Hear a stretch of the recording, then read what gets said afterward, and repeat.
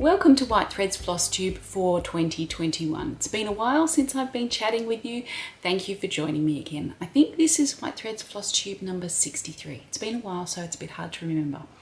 Well, I've had some big news since the last episode. Just the other day, I sent my book, Frisian Whitework, off to the printers. Yay! That's extremely exciting for me. You have no idea. Maybe you're excited too, but yeah, I'm excited enough for all of us, I think. It's been a hugely long process. It was about 5 years ago that I first went to the Netherlands to make some initial, well, not inquiries, but investigations to see whether there could be a book on the embroidery. And then about 3 years ago, when I finished writing my book on Smoig, pattern darning from Norway, I was able to start work on this book. It has taken a long time. In that time, we've had a pandemic with lockdowns and things like that. And we also moved house from the city to the country, which was a big move. So yeah, my books normally take about 2 years. This one's taken 3 to write, and that's why. It is also my largest book that I've ever written. It's 168 pages. And my husband, who does the proofreading for me, got totally bogged down in some of the stitch instructions because they are so dense. They were dense to think through for me when I was writing them. They were dense to write the instructions for. They were dense to do the illustrations for. So it has been a huge project, and I'm just so pleased that it's finally gone off to the printer. I will see proofs and things back here before it comes to me, and then it will probably be out around April, May, June, depending on where in the world you are. I will put it up on my website for pre-orders as soon as I can. I do have some work to do on my website first, so it won't be immediate, but as soon as I can, I will let you know that you are able to pre-order. Yeah, so just very exciting to finally have that done and to be able to think about other things. So you're probably wondering what's next. Well, what's next is fixing up the website a bit. But in terms of books, I've had to come up with ideas of books that can be done without a research trip because our borders in Australia are closed and I am not able to travel anywhere. If I was able to get some sort of exemption somehow, I would have to do all sorts of quarantining out of and into the country, and it's just not worth it to me, and it could be years before I'm able to travel again. So I was actually considering submitting for the 2022 EGA seminar, that's the Embroiderers Guild of America seminar in New York in August 2022, and the deadline for those submissions was on Monday. I did not submit because I don't even know that I'll be able to travel at that time. Even if we have a vaccine available by then, well, it is coming soon in Australia. We haven't got it yet, but we'll be getting it soon. Even if we do, I don't know that our borders will necessarily be fully open. I will probably have to quarantine when I arrive into America and quarantine when I arrive back into Australia. So a 1 week trip becomes a 5 week trip, and I'm not up for that.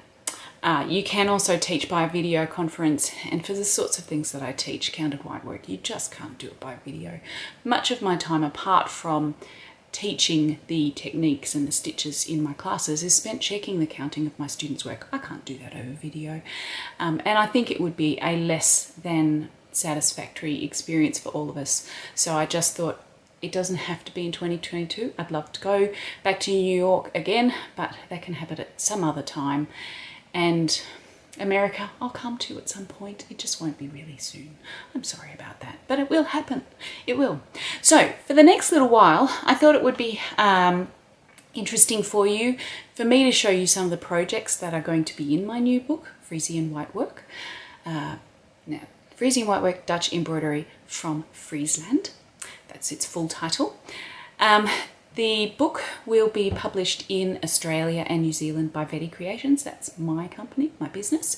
And it will be a joint publication in the rest of the world with Yvette Creations and Search Press. And we all know Search Press are fabulous craft book publishers.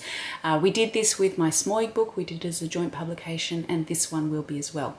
So there will be 2 different ISBNs for each edition of the book. They will be exactly the same book.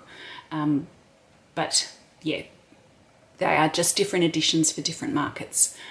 And they'll have the same cover as well.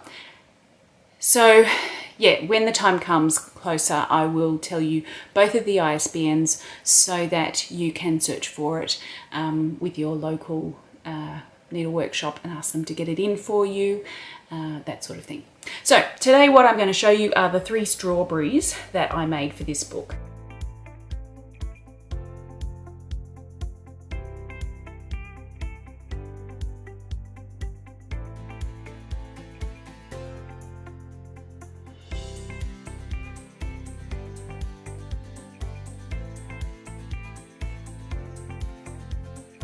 I thought these would be a fantastic way of trying out quite a few of the different stitches and stitching styles that are used in Frisian Whitework. So this one has lots of chain stitch and some eyelets and some whipped back stitch, and they are 3 very common stitches that are used. And so that's a cute little strawberry. And this one here has eyelets and satin stitch and channel stitch. So it's a bit more drawn thread, not drawn thread, pulled thread. So lots of holes with the eyelets. And it's much more dense stitching than the previous one that I showed you.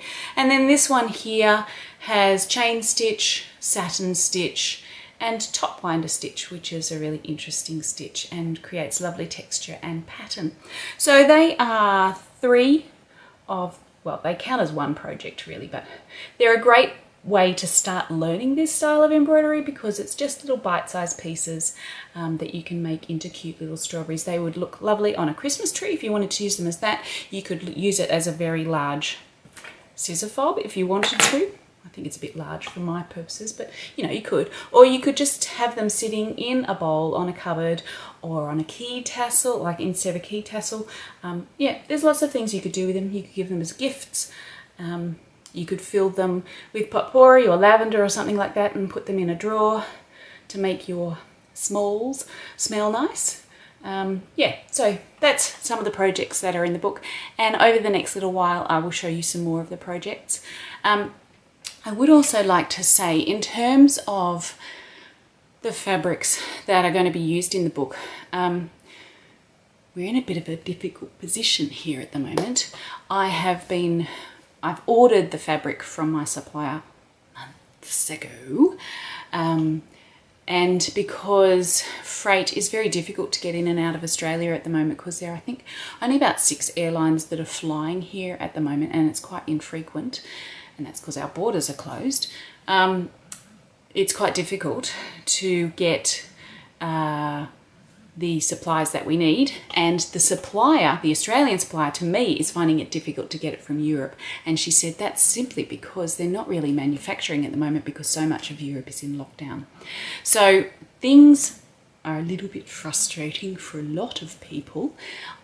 I want to assure you I'm not doing this to annoy you. It's annoying me as much as it annoys my customers that they can't get the things they want. And I and my supplier just keep requesting. And we will continue to do that until those things are able to get to us.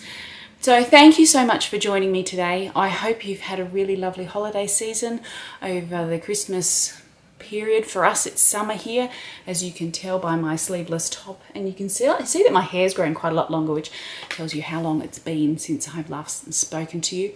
So I hope you're doing well. For those of you who are in lockdown, I hope you're doing okay. I'm going to hopefully be back a little bit more often now that I've finished the book, yay! Yeah, so thanks very much for joining me today, and I'll see you next time. Bye.